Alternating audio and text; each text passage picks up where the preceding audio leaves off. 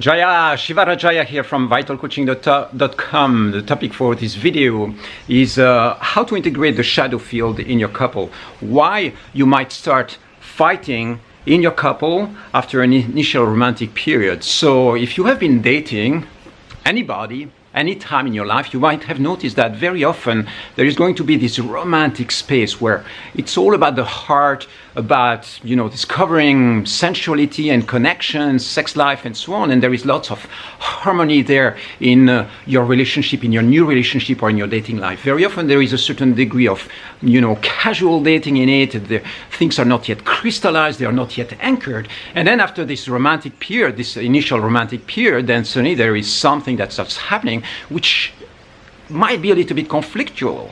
You know, suddenly you have rivalry and patterns and shadows and reactions and emotions coming through.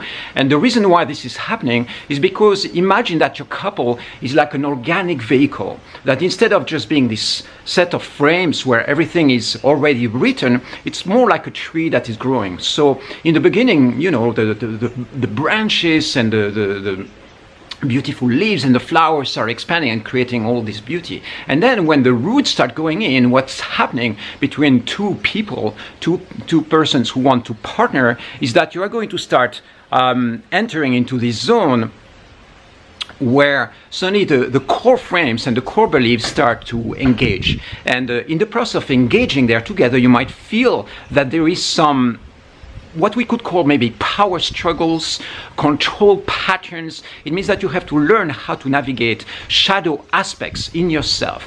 It means that also, you know, after the original romantic period, this woman or this man that you have been dating suddenly appears to you with shadow aspects. You might discover that they are not as perfect as you thought they were, because basically who you are dating is a human being. And so you have this whole beautiful romantic dream about this person, and then suddenly they start, you know, you start realizing that there might be areas of lack of integrity or lack of emotional awareness or life choice that you disagree with, some aspects that might become deal breakers.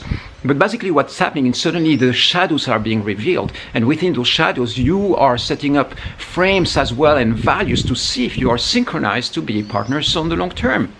And so in that process, very often what is going to happen is like suddenly you have the emergence of fights, of uncomfortable emotions and all that.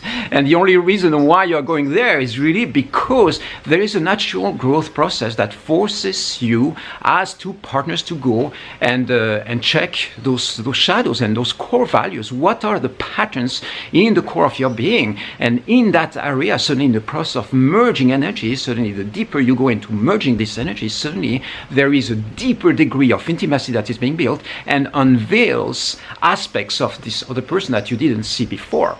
And so that might be a very challenging time for couples. Very often, people who have been dating in a casual way will break up at that point. They go like, wow, you know, are you fucking crazy? You know, you are insane. I don't want to date you. I'm out of here. What you're requesting from me, you have controlling patterns, demands. Suddenly you're trying to control my life. You're criticizing my work. You know, there is all sorts of things that can be emerging there where you go like, this is way too uncomfortable and I'm out of here. But, you know, if you are smart, you will notice that something else is happening, is that you learn how to communicate in the areas which are challenging with that person, and eventually you start building up foundations that strengthen actually the connection that you have with that person. Because being able to look at somebody and you go like, I can see that you're not perfect, I can see the areas of shadow, and that's okay. These are not deal breakers. The fact that you're not perfect doesn't mean that I don't want to date you or spend the rest of my life with you or couple with you, okay? So very often people are going to get extremely confused by this.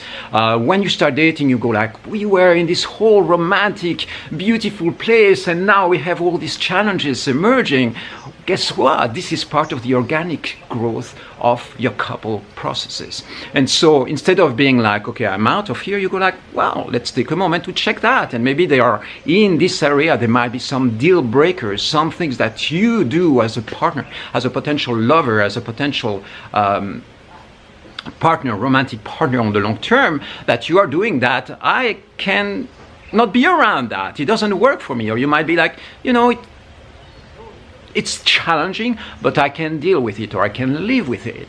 Or you might be, you know what, it's okay, I embrace it, and I'll still love you exactly like the first day. I just see that there are certain aspects in your being that are uncomfortable, and I'm going to learn how to love them as well, as much as every other aspect of your being.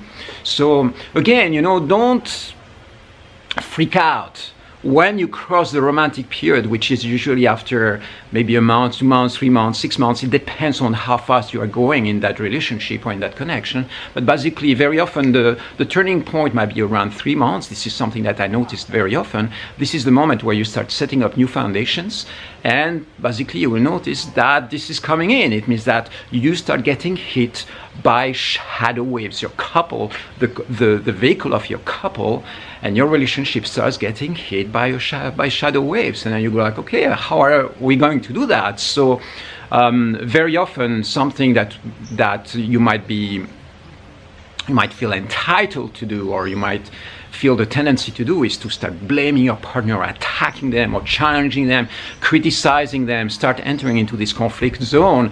And usually that's going to lead, you know, most probably to the end of the relationship. But if you manage to stay present, being like, you know, without attacking each other, without entering into the war zone together, then eventually you might be able to set up foundations and reestablish the values of respect, love, authenticity, truth, honesty, and all that. And you set up these foundations right in the core of your relationship, right in the core of these shadows, and be like, you know what, we have these pillars of light, and we know how to function and navigate with all these challenges that come our way.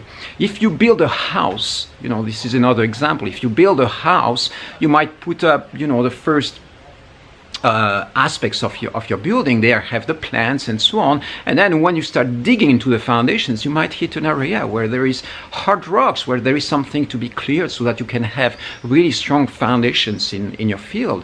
And sometimes you disagree on the foundations, you disagree on the core values that you want to establish in your couple. So it's something to navigate. It's like an exploration that eventually you will see will lead you to a victory if you want to keep on going, or might be the end of your couple if you realize that you are not a match to navigate strong challenges together. I hope that makes sense. If you want to hear more about these coupling tactics and strategies, I've got programs and lots of resources on my website, vitalcoaching.com. And if you want, you can reach out to me. We can have Skype sessions wherever you are around the world. It's very easy to set it up. It's vitalcoaching.com/coaching. Easy. Go check it out and post in the comments. Let me know if those are experiences that you had in your life. You know, the collapse of the romantic dream. And how did you experience it, and how did you navigate it in your life? I love you. I'll see you soon.